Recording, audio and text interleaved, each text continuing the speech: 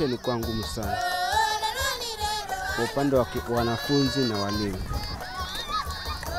Kwa upande wa wanafunzi walikuwa wakijisaidia kwa msitu.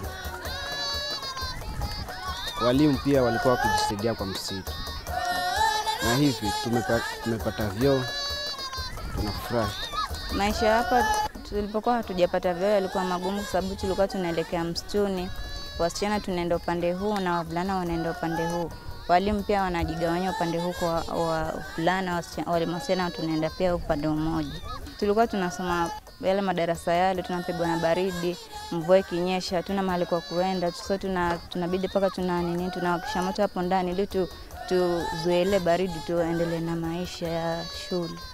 Tungependa kushukuru sana Safaricom Foundation kwa kutujengea madarasa, kutuletea tangi na hata mengine wanapenda mnatimize mbeleni.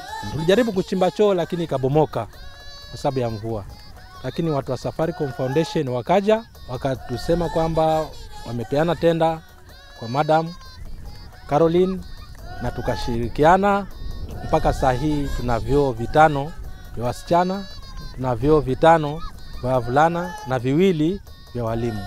Tunaona kwamba maisha ni mazuri na tunafurahikia vyoo, na watoto nao, wale watoto wadogo wamepata darasa na viti viko hapo.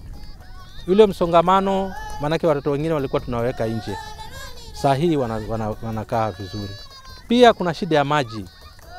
Maji tulikuwa hatuna, maji ni mbali sana.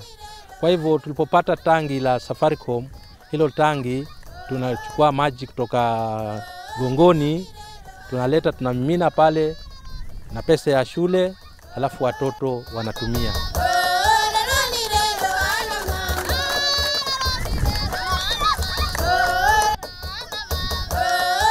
Kupeleka kushukurani kwa Safaricom Foundation kwa kutupatia darasa, vyoo na tangi la maji.